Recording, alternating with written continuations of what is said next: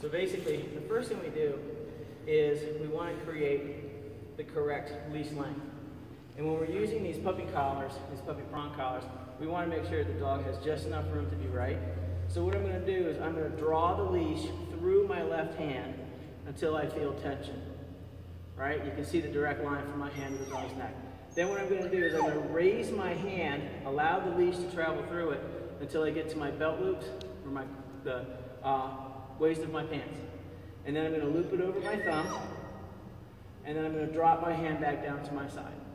So my arms are straight. Now if you notice, the line on the leash, there's slack in there, okay? The puppy's got just enough room to be right. I can hitch my thumb into my pant pocket, okay, or somewhere thereabouts, and there's still enough room for the dog to be correct. The leash is still slack, there's still a lot of movement, okay? There's no pressure on the leash.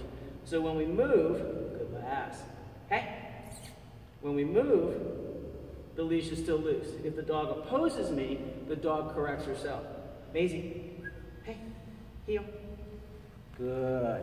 She opposes me, I slow down a little bit. She's looking for her mom who's behind our cameraman. Heel. Sit. Good girl. Very nice. Heel. Sit. Good. Hey. Heel. And again, she's opposing me, so every time she opposes me, I want to slow down slightly, let her feel that collar pressure, and then let her figure out how to make it go slack. You ready? Heel. No. Sit. Good. You want to go back that way, honey? To the other side of the training table.